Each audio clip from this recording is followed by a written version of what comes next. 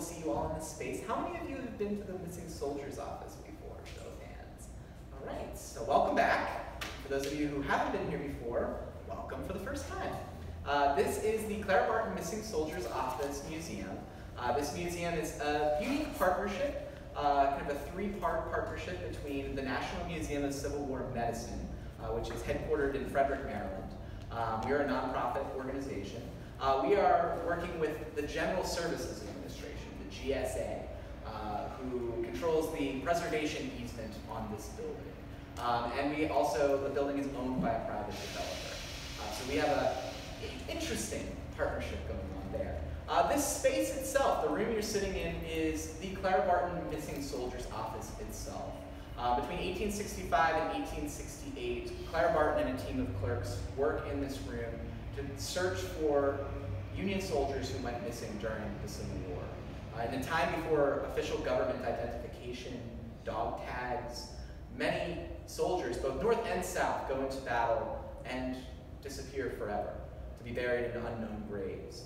And so Clara Barton realizes this need in 1865 and gets approval from Abraham Lincoln to start this work. And so for the next 3 years of her life, after volunteering and working on Civil War battlefields, Barton and her team worked here and eventually discovered the fate of more than 22,000 missing Union soldiers. It's really the forgotten story of Barton's life. We all remember her as the angel of the battlefield, the Civil War nurse, or the founder of the American Red Cross. This museum tells the story, the important story of what happened in between. Because without the experience Barton gains here, in terms of running an organization, in terms of administrating an organization, in terms of fundraising, in terms of the importance of a humanitarian going out and assisting others, she does not go on to found the American Red Cross. And Barton, as you'll see tonight, is tied into many of the social issues of the time. One of the most important being the suffrage movement. So I like to think that Clara Barton, she's looking down on us right now, will probably be pretty excited about this conversation that's going on. Looking at a little bit about her legacy and when it comes to the suffrage movement in the immediate aftermath of the Civil War, but also in talking about, very important as we're going through the 100th anniversary of World War I, as we approach the 100th anniversary of the 19th Amendment, that we talk about how the Civil War and World War I, how they kind of got together, how they compare and contrast when it comes to the suffrage movement. So, my name is Jake Wynn. I am the Director of Interpretation here at the Clara Barton Missing Soldiers Office, and I will be one part of your guide through this evening's program. And I'll let Kelsey introduce herself. Hi everybody, thanks for being here tonight. So again, my name is Kelsey Millay, and I'm the Interpretation and Digital Media Manager at the National Women's Party. And the National Women's Party today is a nonprofit partner at the Belmont Hall Women's Equality National Monument. It is a beautiful historic house on Capitol Hill, right on 2nd and Constitution Northeast. Has anyone been to Belmont Hall before? Excellent, wonderful. And to all of you who haven't, make that next on your list. Always love getting new people over there. So it's open to the public Wednesday through Sunday, 9 to 5.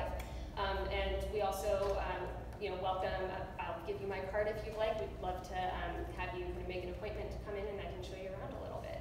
And so today we work still out of the Belmont Hall Women's Equality National Monument. That historic house became our headquarters in 1929 after the suffrage movement. It became our 5th and final headquarters. And we've stayed there to this day. When the house was designated a national monument in 2016, we started a really wonderful partnership with the National Park Service. So today, the National Park Service owns the house, and we still own our collection, and we work with them on the exhibits at the site, and we do a lot of public programs and partner programs such as this, and traveling exhibitions. And one of the things we're very excited now is, as Jake mentioned, the centennial of the 19th Amendment is fast approaching. We will start marking it in June 2019 when Congress first passed the amendment, and then it'll all culminate in August 2020 when it was finally ratified by enough states and signed into law. So that's a big thing that's coming up on our end. And we were founded all the way back in 1913, originally as a lobbying organization fighting for the right to vote, women's right to vote, and particularly focused on getting a federal suffrage amendment passed to the US Constitution.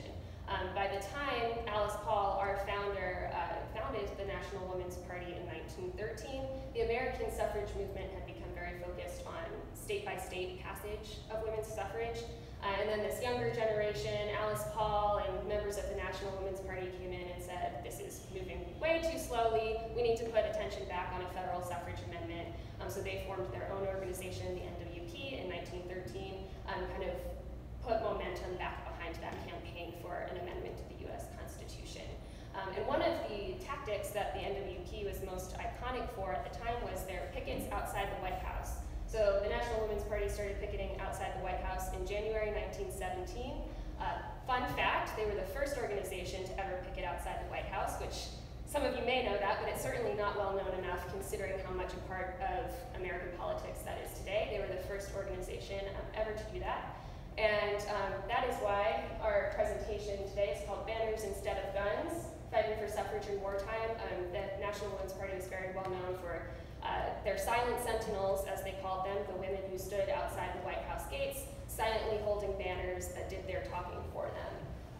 And so that quote, banners instead of guns, comes from this quote from Alice Paul. When men are denied justice, they go to war. This is our war, only we are fighting it with banners instead of guns.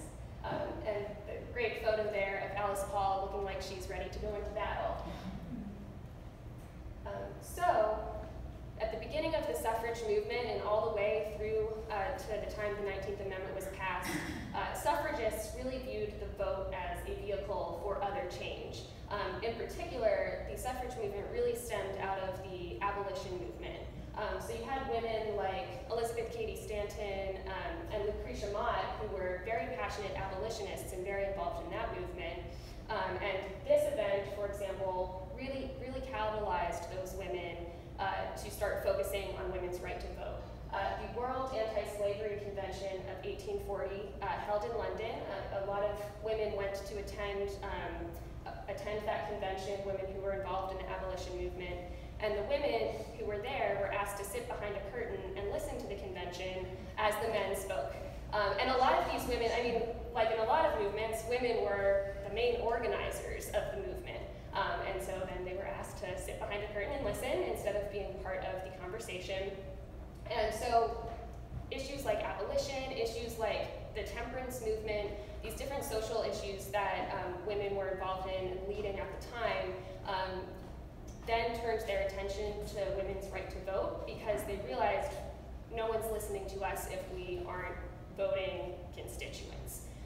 So this really moves these women into fighting for suffrage and leads to the 1848 Seneca Falls Convention, which was the first women's rights convention in the United States, organized in large part by Elizabeth Cady Stanton. And out of this convention came the Declaration of Sentiments. So on the left there, you see the image of kind of the list of people who signed the Declaration of Sentiments, which was based off of the Declaration of Independence. It stated that all men and women are created equal, and it kind of outlined the different rights that women did not have, and that the women who organized this convention viewed it as the rights that women needed to be fighting for. So you see this list of names, people who signed it. One of the keynote speakers and signers of the Declaration of Sentiments was Frederick Douglass. So that once again shows these ties between people who were fighting for abolition and people who were fighting for women's rights, and particularly women's right to vote. Interestingly, the right to vote was the only list on these sentiments that did not pass unanimously. So there were other rights like property rights, kind of legal identity, and kind of citizenship, and not being viewed as the property of your father or your husband. Things like that passed unanimously, and the right to vote was viewed as so controversial, they thought it might hurt the cause for other rights if they added that to the list. It did pass, but it was the only one that was not unanimous. In 1922, you see on the right, the Declaration of Principles. This is what the National Women's Party published after the 19th Amendment passed in 1920. And they viewed this as kind of the next list for the next phase of the women's movement. There were a lot of similar things on the list, like still property rights, still kind of citizenship. For example, until 1922, American women lost their citizenship if they married a foreigner. They didn't take on their husband's citizenship, they just became stateless. So that was kind of one of the things they were trying to change. And so this, again, kind of exemplifies the fact that these suffragists were not fighting just to have the vote, but to use the vote to create other change. And so again, out of the Declaration of Sentiments, we get this idea that all men and women are created equal. But another aspect of the suffrage movement was that it was very racially segregated, and a lot of white suffragists didn't want it to be too integrated because they were, again, afraid that the movement might lose support. So you have this great quote from Mary Church Terrell, who was founder of the National Association of Colored Women. She was a member of the organization National American Women's Suffrage Association, and she also picketed and protested with the National Women's Party.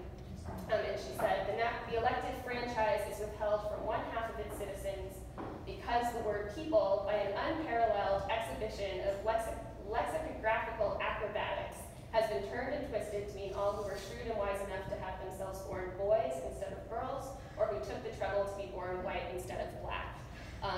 So this was, kind of a blind spot in the suffrage movement as well. A lot of white suffragists were very focused on kind of getting the right to vote for women, but what they really meant was for white women, and tended to overlook the other obstacles that women of color faced, which again is captured in this quote by Frances Harper, an abolitionist and suffragist, who said, "As much as white women need the ballot, colored women need it more."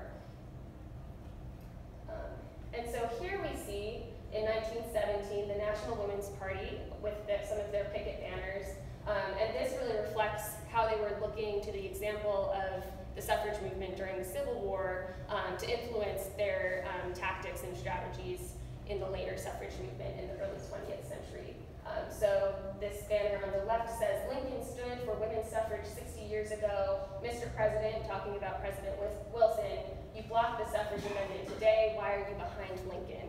So why are you like 60 years behind the times? And so again, they often used the name and image of Lincoln as a way to kind of inspire people to support the suffrage amendment. And they also looked to the Civil War to say, just because we're at war again in World War I does not mean we should slow down the suffrage movement. During the Civil War, a lot of suffrage leaders kind of put the cause on hold, focused on the war effort, and 70 years later, women were still fighting for their right to vote. So this other banner to the right says, "After the Civil War, women were asked to kind of put the cause on hold. They were told to wait their turn, and we're not going to do that again." And they specifically reference the idea of the 15th Amendment, which passed in 1870, and gave African American men the right to vote. There was really a split in the movement at that point between kind of people who were fighting for racial equality and kind of people of color and their right to vote, and white suffragists who thought that women should be included in that amendment. Women like Elizabeth Cady Stanton and Susan B. Anthony did not support passage of the 15th Amendment unless it included women. And again, there were women such as Sojourner Truth, who said, we have these kind of dual forms of oppression, and the 15th Amendment will help us make progress forward. And I know Clara Barton was a supporter of the 15th Amendment. Yeah, so just going back a little bit and kind of see that Clara Barton comes of age amidst this movement. She is born in Massachusetts in 1821, and so she is, coming into her own as a teacher, initially her first career, as this movement is really getting started, and becomes one of the pioneering federal employees, one of the first sets of women to work within the federal workforce in the 1850s. And so she is kind of growing up amidst this and seeing this movement change. And her experience in the Civil War is really kind of important in how she views the suffrage movement, and also specifically the 15th Amendment. Clara Barton first goes to the battlefield in 1862. By 1863, after her experience at places like Antietam and Fredericksburg, nursing on the battlefield, she actually goes south to South Carolina, to the Sea Islands. where there are large numbers of free people who have liberated themselves from slavery and gone into Union lines, so-called contrabands. And so Barton is there helping them in the midst of a smallpox epidemic, and also nursing some of the first black troops who went into battle. How many of you have seen the movie Glory? The end scene where the 54th Massachusetts, first black agency major combat operations during the war in July 1863. She's there on the battlefield as wounded soldiers are coming off and assisting those wounded soldiers. And so she is seeing this battle, this fight going on, not only between black men in uniform, but also these black communities who are for the first time experiencing freedom. And so she sees the horrors of slavery. And so this really, in the aftermath of the Civil War, as Reconstruction begins, she sees the need for the black vote first. And this is going to be one of her first arguments. She will kind of, through her career, have kind of some spats within the suffrage movement.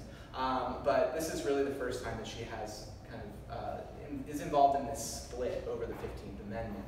Because she believes that in order to protect themselves, black men should have the right to vote. Because the best protection for them is franchise, is to actually have the ability to have a say in politics. And so she very famously addresses in 1869, an equal rights convention. She gets up and she explains her support for the 15th Amendment, essentially saying that the black men should get it first and women get it next. We're the next in line. This is a time of freedom. And at that time, with radical Reconstruction, it did appear that there was an opening door for people of all color, of all sex, to get opportunities for more rights. Of course, that door is going to be slammed shut in the 1870s, but at that time it looked like there was a great opportunity. However, it was very divisive, her saying this. And so she begins to get some pushback about that view. And so she ends up writing to a friend in the aftermath of this speech and some of the pushback that she gets. She writes, explaining her position, quote, "I only meant to be understood like this. No person in that house would or could be more rejoiced than I to see the franchise bestowed upon every person capable of using it without regard to race, color, or sex. But if the door was not wide enough for all at once, and one must wait, or all must wait, then I for one was willing that the old scarred slave limp through before me. I had no heart to pull or thrust him back in spite, because he was already in advance of me. Heaven knows I have no desire to degrade my sex." So her arguments there kind of lead into some of the arguments that are going to take place in the Reconstruction era, but also as the suffrage movement moves in towards the 20th century. And so, speaking of women getting pushback for the stances that they were taking at this time, loyalty to the cause. This was a big question that suffragists during the Civil War and during World War I had to ask themselves. Do we continue fighting for suffrage while our country is at risk of being torn apart, or while we're sending our sons off to fight for democracy abroad? And so during the Civil War, the popular opinion was to kind of step back on the fight for women's suffrage, focus on supporting the war effort, focused on trying to be a unified country. And during World War I, the National Women's Party in particular said, we're still going to focus on suffrage and suffrage first. That is why we exist, and the very fact that we're at war is more reason that women need to have a vote. Even in Britain, which was known to be a much more kind of militant and aggressive suffrage movement, you have the leader of the movement over there, Emmeline Pankhurst, saying, we're going to choose to kind of put the cause on hold while we are at war. And she says, what's the use of having a vote if there's no country to vote in? Now, during World War I, the United States isn't facing the same kind of existential pressure that they're facing in Britain, but a lot of suffragists decide to put kind of war work alongside their efforts for suffrage. The National American Women's Suffrage Association, for example, allows their members to do war work under the banner of NAWSA for short. But the National Women's Party does not allow anyone to do work for the war under the NWP banner. They are still suffrage and suffrage first. And so part of this is in honor to some of their heroines, again, Elizabeth Cady Stanton and Susan B. Anthony, who were kind of some of very few suffragists during the Civil War who kind of continued to elevate the discussion of women's suffrage during wartime.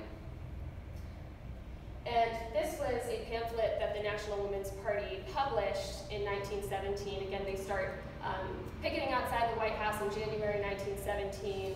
Once the United States enters World War I in April 1917, these pickets become much more controversial. People view it as unpatriotic or even treasonous to be bothering the president with this issue during wartime and distracting from the war effort. And they published this pamphlet explaining why they think they still need to be picketing and putting suffrage above these other issues. And it's a few things. They don't want to lose momentum like happened during the Civil War. 70 years later, women are still fighting for the right to vote. They thought they would have kind of earned the respect of politicians and leaders and of male voters from supporting the war effort during the Civil War and would be given the right to vote at that time. And of course, that did not happen. The National Women's Party also said, again, now more than ever that we've decided to enter this war, women need to have a voice in what the government decides to do. And they also were very focused on highlighting the hypocrisy of fighting for democracy abroad while we really didn't have democracy back home. I like that quote actually. So this is a quote from Why We Picket. Nothing could be more sorrowful at a time of national danger than to see the suffrage banners lowered. And so democracy begins at home. This is an example of the rhetoric that the National Women's Party was using once we entered the war. Again, they had banners that just quoted directly from President Wilson. This is a huge banner with a quote from his war message to Congress in April 1917, quoting him saying, "We shall fight for the things which we hold, which we carry nearest in our hearts for democracy." And so, a lot of the times they're just holding Wilson's own words outside the White House gates, but it's really highlighting the fact that, hey, half the population is not allowed to vote. And then they also had banners, again, pointing out the fact that women need to vote now more than ever since we are at war. Mr. President, it is unjust to deny women a voice in their government when the government is conscripting their sons. This was a very controversial banner, calling President Wilson Kaiser Wilson. So they got a lot of flack for this one. They were basically attacked when they held this banner in 1917. They were chased back to their headquarters. This banner was ripped apart, and someone actually fired a shot through their window of their headquarters. And this is the one little piece of a Kaiser Wilson banner that still exists today. So oftentimes when they were picketing, especially after we entered the war, men would tear down their banners and rip them up. Sometimes the women would kind of hide additional banners under their skirts and just whip them out. But they were constantly having their banners destroyed, and so they were turning out these banners nonstop. And so another kind of tactic and rhetoric that the National Women's Party was using at the time was pointing out the fact that other countries were passing suffrage kind of as a war measure and trying to persuade the president to take the stance and convince Congress to do the same. So this is a headline that says, "England and Russia are enfranchising women in wartime." And this is an example, again, of the National Women's Party using Abraham Lincoln's imagery on their materials. This is a cover of The Suffragist, which was the National Women's Party's weekly newsletter during the suffrage movement, when the National Women's Party was fighting for the Equal Rights Amendment and other issues throughout the 20th century. This publication was called Equal Rights. But this cover has the quote saying, you can only fool half the country. What is the quote again? You can only fool half of the country at a time. You can't fool everybody at once. Yeah. So basically, again, saying it shows Uncle Sam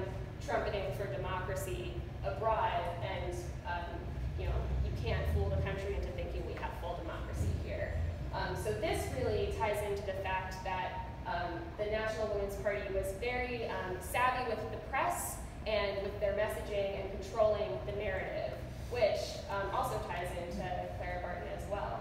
Yes, so one of the I would say one of the first women that was really invested in controlling her own image and controlling her own narrative is Clara Barton. Going back to her days as an educator, Barton finds success. She finds success as an educator, as a teacher in both Massachusetts and New Jersey. In both cases, she's going to find problems, though, where she is going to be constantly running up against the fact that all of these schools are being administrated by men. And so she is unable to control her own narrative in those schools. Very famously, in her Bordentown school in New Jersey, she is replaced as principal by a male principal after she was out sick. She's out with laryngitis, comes back to find that she had been replaced. So she comes to Washington. She comes to Washington and begins working at the United States Patent Office. When she does that, she's making the same amount of money as her male counterparts in the early 1850s, which is pretty remarkable. She's working in an integrated office, men and women working alongside one another. That was pretty radical. With the election of a very conservative Democrat, James Buchanan in 1856, she's driven out, and all the other women working in the federal workforce are driven out. Again, she can't control her own story. She can't control her own narrative. She can't even go on working in the same job. The Civil War opens a door for her, as it does for many women. And so she is able to go out, after fighting for more than a year, able to go out onto the battlefield and make a name for herself. The first time that Clara Barton's name is published in the national press is in the aftermath of the Battle of Antietam, September of 1862, the bloodiest day in American history. Barton is on the battlefield, nursing in a field hospital. One of the surgeons that is working in that hospital writes a letter in the months afterwards and says essentially that she is the true heroine of the age. Clara Barton is the angel of the battlefield. And so Barton's first taste of the national press was a very good one. She becomes known as the angel of the battlefield. However, a couple of years later, when she begins to open this missing soldiers office, she really begins to grapple with controlling her narrative in a press that isn't always so friendly. And so Barton, in starting this office, the Missing Soldiers Office in 1865, is fronting all of the money herself. She is not getting any money from the federal government. She is required to go out and fundraise for herself. She is asking the federal government for $15,000 to keep this operation going.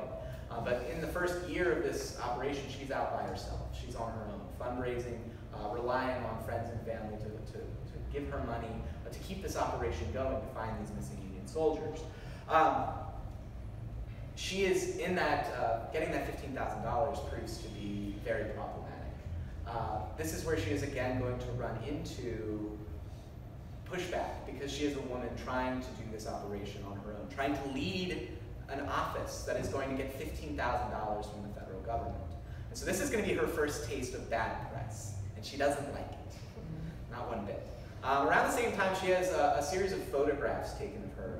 If you're all familiar with Matthew Brady, very famous photographer, takes some photographs of Clara Barton. An example of one of them is over there under the first aid practitioner, educator, and advocate. That is one of a series of photos that remain from that photo shoot. There were several photos taken, probably in excess of 10 photographs taken.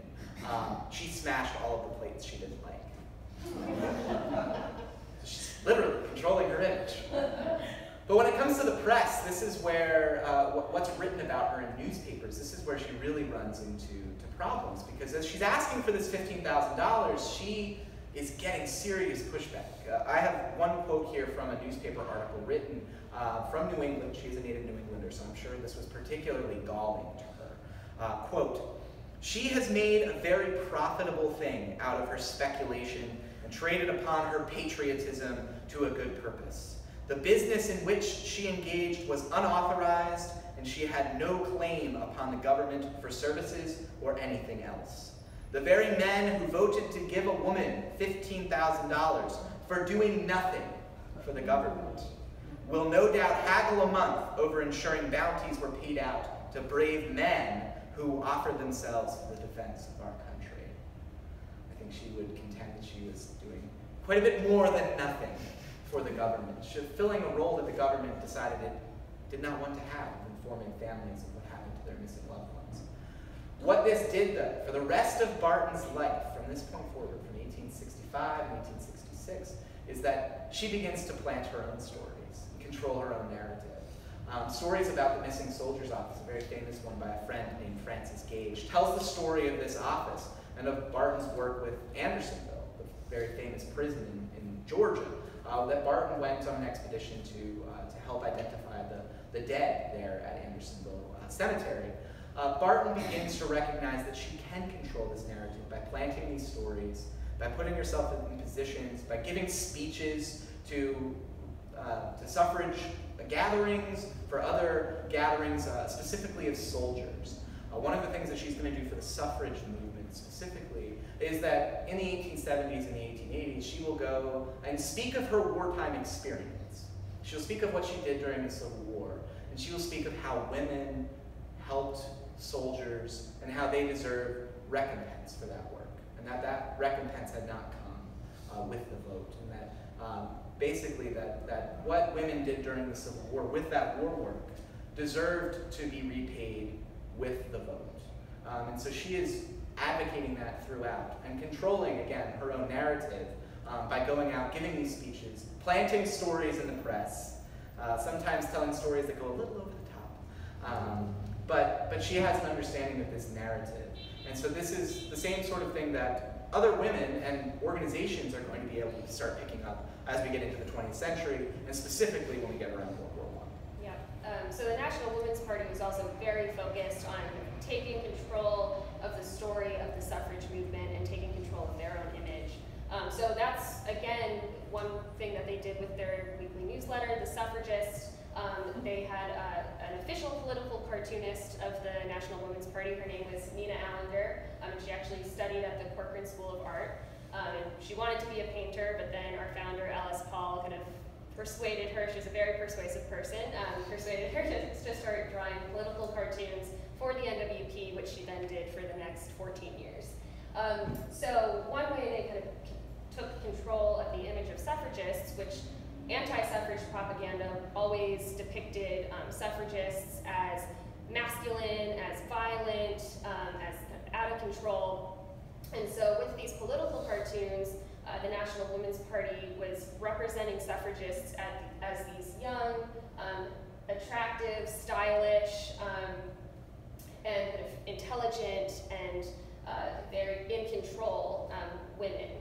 So they were, in a way, kind of using their femininity to say, you know, just having the vote isn't going to make us not win it anymore, because that was another big fear of the kind of anti-suffrage side. And they also were, in a lot of their political cartoons, basing them off of World War I propaganda. So a lot of, you see a lot of Uncle Sam, and you see also just a lot of war imagery. Here you see a soldier kind of attacking a picket outside of the White House and the police just standing by.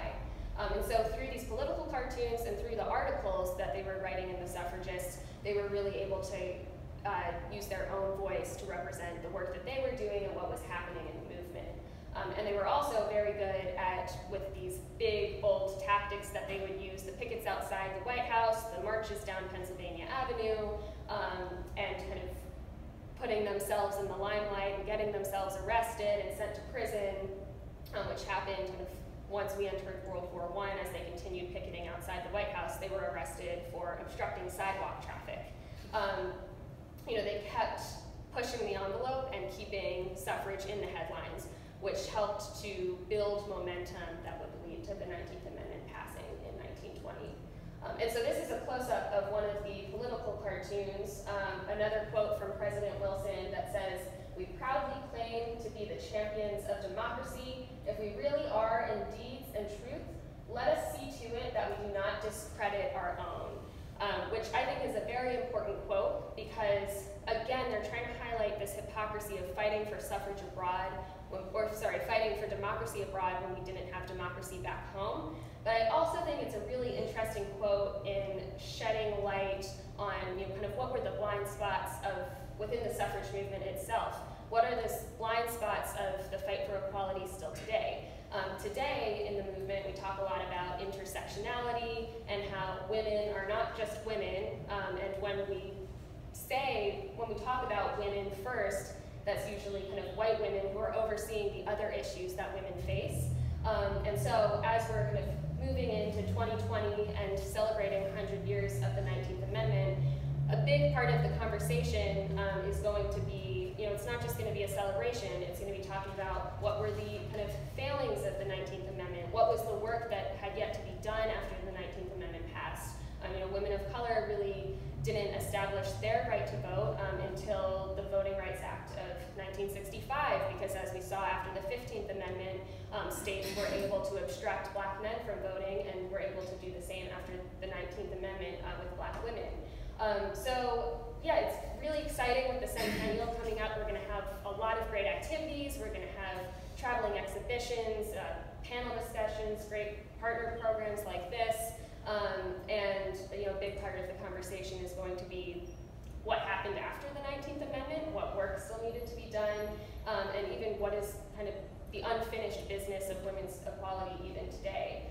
And so love this imagery, side by side, the March 3rd, 1913 suffrage procession down Pennsylvania Avenue with the Capitol in the background, and then the 2017 Women's March today, just kind of depicting the fact that women are still using signs and banners to fight for equal rights. And so, yeah, the journey continues. So with that, we will open up for any questions, comments that you guys might have about anything here or in the presentation. We would love to hear. Yeah, I had a question. I don't mind disagree on that well, but you mentioned that Russia and England went ahead and gave women the right to vote during World War I. How were they able to get that? What was the rationale at that point? And then were women able to build on that rationale? So I think in those other countries, the idea was that it would kind of bring about a more kind of unified front of their voters, and also kind of rewarding women for their support of the war effort in those countries, which again was kind of the argument that women were trying to make in the United States. So I think with all of the upheaval of the war, trying to bring citizens together and to show kind of appreciation for the work that women were doing. Yeah. And just one comment on that. So in 1917 was the Russian Revolution, when Russia became a communist country, and it was equal rights for everyone under the communist regime. Mm-hmm. Which then kind of led to the other conversation of, in the United States, people being wary of communism.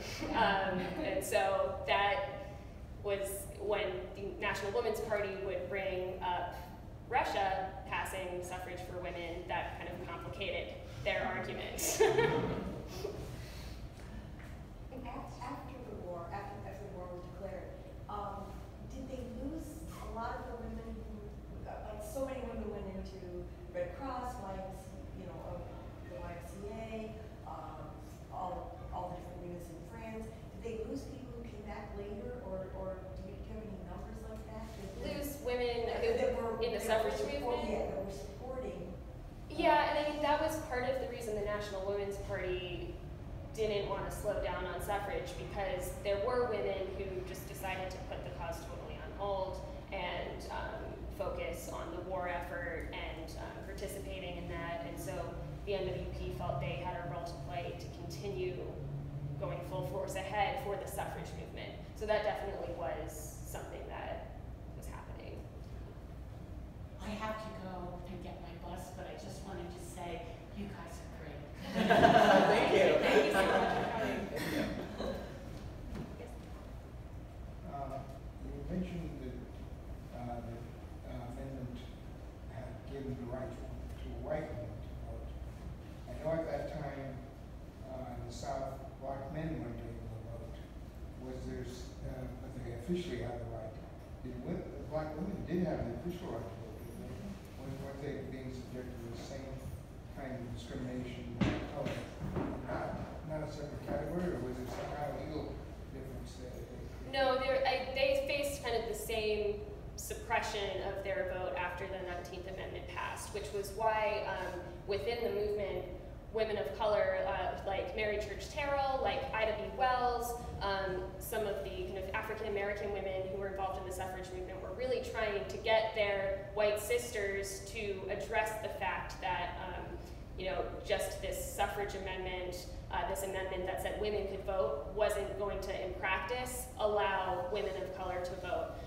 And even after the 19th Amendment passed, there's a quote from Mary Church Terrell. She's talking about a conversation she had with Alice Paul, the founder of the National Women's Party, where she kind of went to Alice Paul saying, now that the 19th Amendment has passed, I think the National Women's Party should turn their attention to ensuring that women of color's right to vote is not suppressed.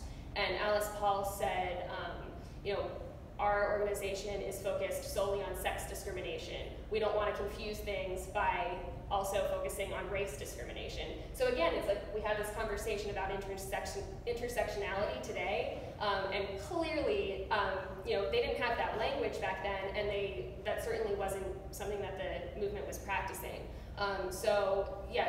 The kind of same issues that came about with the 15th Amendment came about with the 19th Amendment for women of color. Yes? The 19th Amendment was federal law. What about state law? I just recently learned that women weren't allowed to serve on juries in many southern states until incredibly recently. Did the states also try to suppress or limit women's right to vote? I don't think there was much that kind of, again, women of color really had trouble exercising their right to vote, but there wasn't as much focus, I think, on, in general, in state by state, trying to suppress women's right to vote after the fact of the 19th Amendment. But these other issues like serving on juries and property rights and citizenship, again, there was a lot of work to still be done after the 19th Amendment passed, and organizations like the National Women's Party wanted to make sure that the movement did not lose momentum after the 19th Amendment passed, because the vote was meant to just be this vehicle to make other change for women. And so one of the first things that the National Women's Party did, Alice Paul drafted the Equal Rights Amendment in 1923.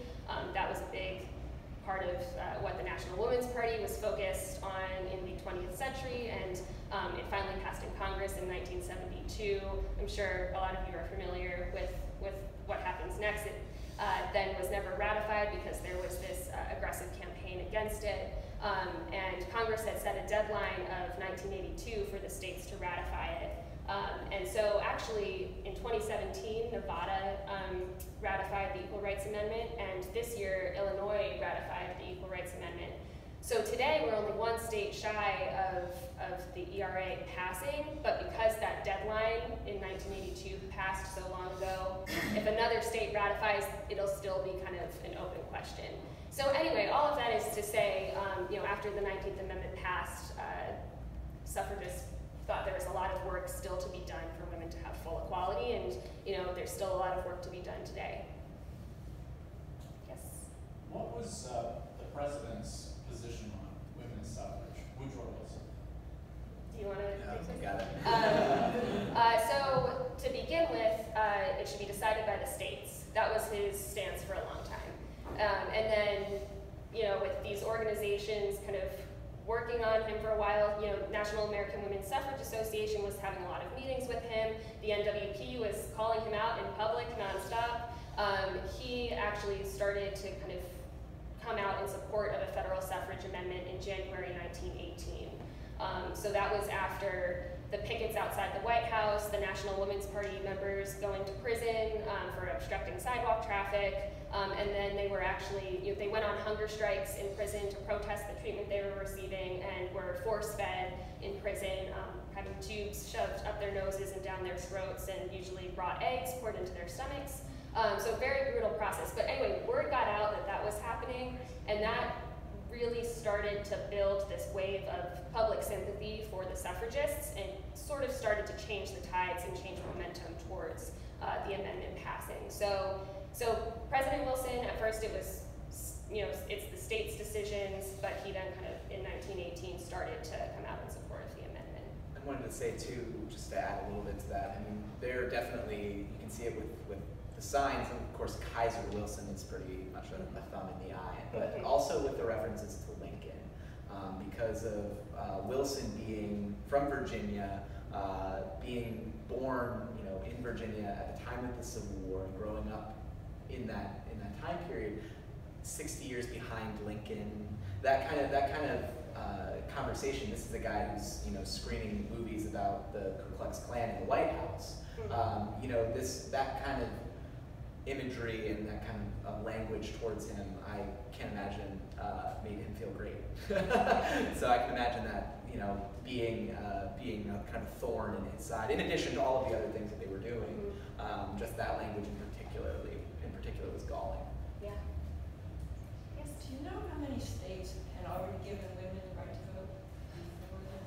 I don't remember the number off the top of my head, but a lot of states out west were giving women the right to vote. Wyoming was first, but I don't know about any of the others. Yeah, Wyoming was first, and I know Utah, I believe, was second and was the first state where women actually exercised their right to vote.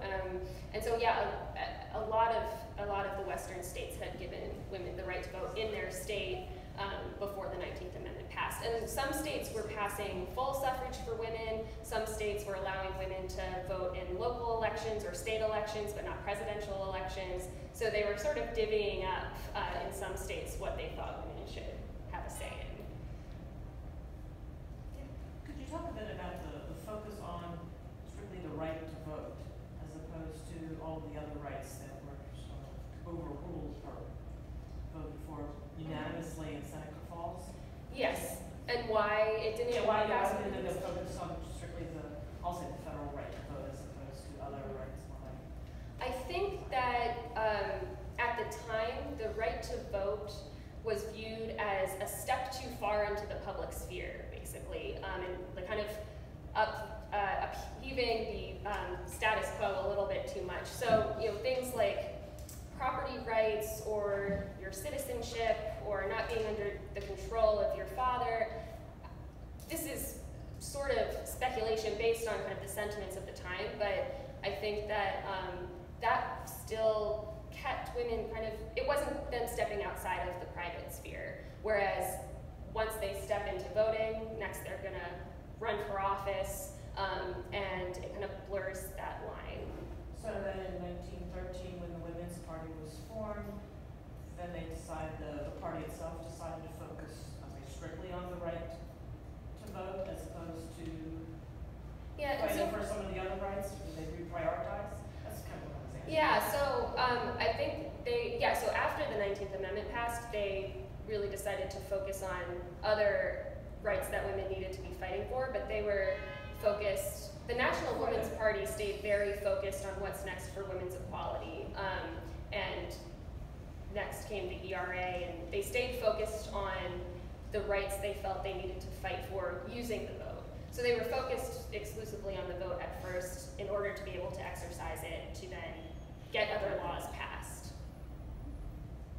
Was there ever any controversy about the name National Women's Party? It almost seems like they were going back and forming another political party, say, branding confusion or a threat that was too strong of a name? So they actually first started with that name as a political party. So in 1913, they were actually called the Congressional Union, and in 1916, they formed a separate organization from the Congressional Union, which they called the National Women's Party, and was intended to be a political party for women and exclusively focused on voting for candidates that would move women's equality along. And then in 1917, those organizations merged and just took the name National Women's Party, and no longer were a political party, but focused on lobbying. But I don't think there was kind of controversy about what the name meant at the time, and it did start as a political party. Yes? says that the first woman that was elected in the House of Representatives was Janet Rankin in 1916. She was elected before the ratification of the amendment. Yes. So, yeah, even though women were barred from serving, and actually a lot of women would serve the rest of their late husband's term if their husbands passed away. So for some reason, Jeanette Rankin was able to get elected, and she wasn't barred from being elected. Women could vote in her state, and even though the federal suffrage amendment hadn't passed yet, and women were basically not serving in public office, she was able to get elected in 19. Elected also by women at the time. Yep. Any other questions? Yes. So what is the last state that has not ratified the Equal Rights Amendment? So there are actually 13, I believe now, or maybe I forget what the exact number is, but basically they need one more state to ratify it's complicated because that deadline passed, but at the time that the amendment passed in Congress in 1972, they needed 38 states to ratify, so you need 3/4 of the states to ratify for the amendment to be signed into law. So they only need 38 of the 50, so there's like a handful of states it could potentially be. A lot of advocates for the Equal Rights Amendment today think Virginia could potentially be next, but there are kind of a few states that advocates are really focused on where they see potential for the Equal Rights Amendment to be ratified today. But again, that will then bring up debate about what does that deadline mean, and what does the fact that we have full ratification now actually mean, and can it be signed into law? So I remember reading something that some state was trying to take back their ratification. Today? I'm not sure. There were states that rescinded 10 it. years maybe. Throughout that decade, after the amendment passed in Congress in 72 and the deadline of 1982, 5 states actually rescinded their ratification during that process. But I'm not sure which state more recently has talked about rescinding.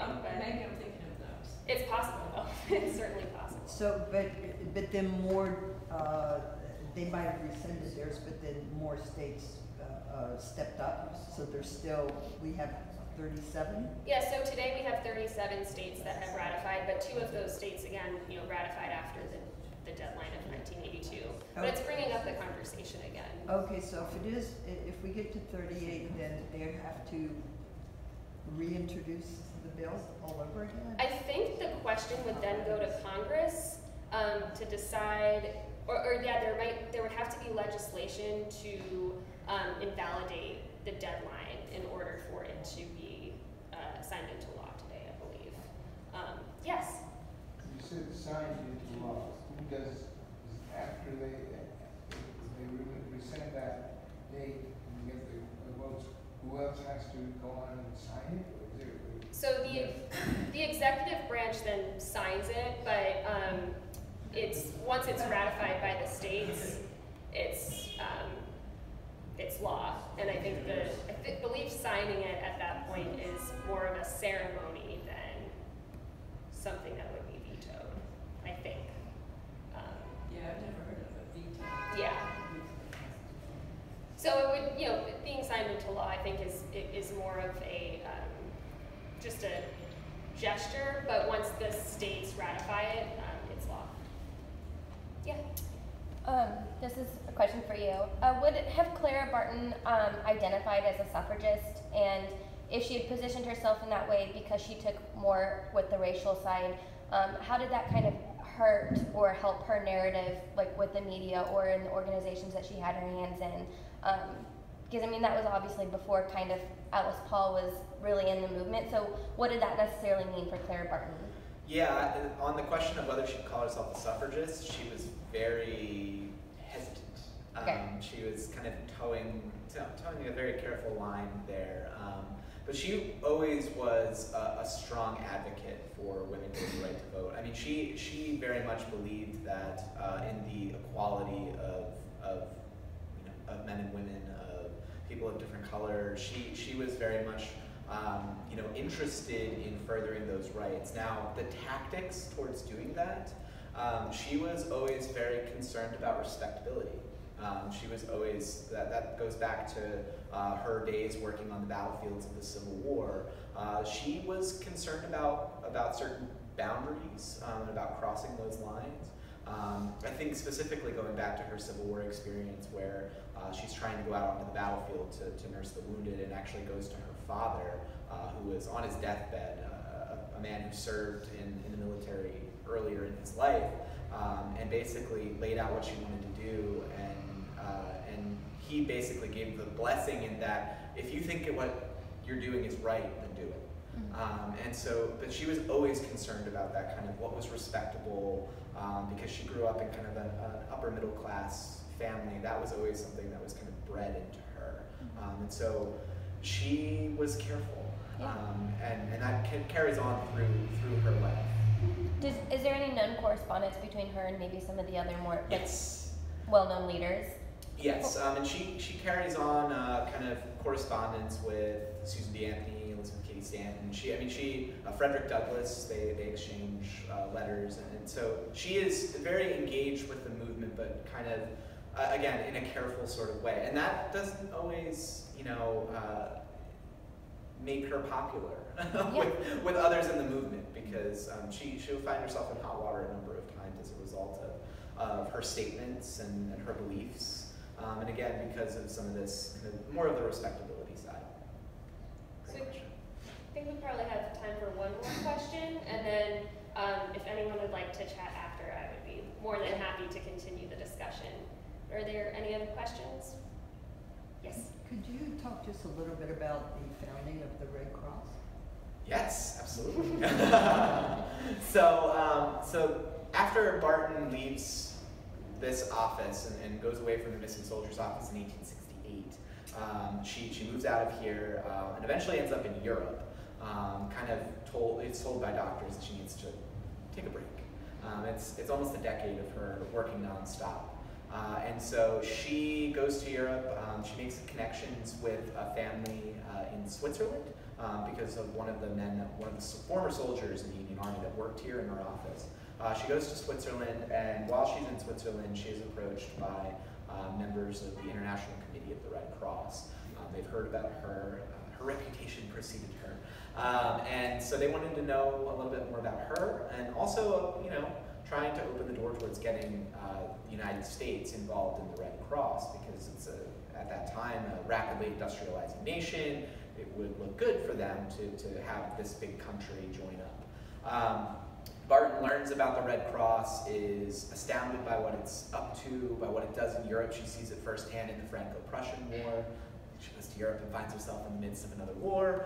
And so she recognizes that when she comes back to the United States in the 1870s, she is going to embark on a kind of a public education campaign about what the Red Cross is, what it does, the values that it exacts, and the good that it does for people.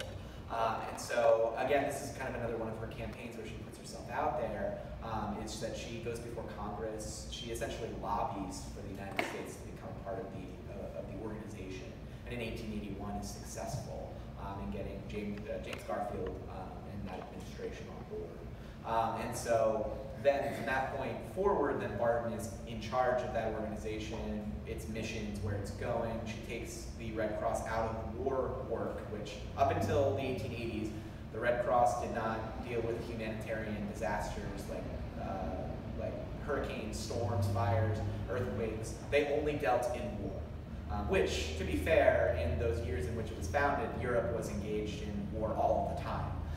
And so the American Amendment is passed with her push within the Red Cross to get them into disaster response. And so it's her role in pushing that, again, kind of wielding some of these skills that she has as a lobbyist within that organization, but also some of the other skills she learns in the Missing Soldiers Office. And she goes out with the Red Cross to places like Johnstown, Pennsylvania, in the aftermath of the flood there in 1889. She's in Galveston, Texas in the aftermath of the hurricane in 1900. She was in Havana, Cuba, the day that the USS Maine exploded, launching us into the Spanish-American War. I like to say that Clara Barton is everywhere you'd never want to be. And it's very true. She took the Red Cross and really made it into the organization that we know it today worldwide. And that wouldn't have happened without the experience that she gains right here. These years, specifically 1865 to 1868, are really the forgotten years when it comes to Barton. But this is really the most influential time period in her life, driving her full-time into the humanitarian trade and helping others as a job, finding other organizations and creating them to help others. Thank you. Yeah, thank you.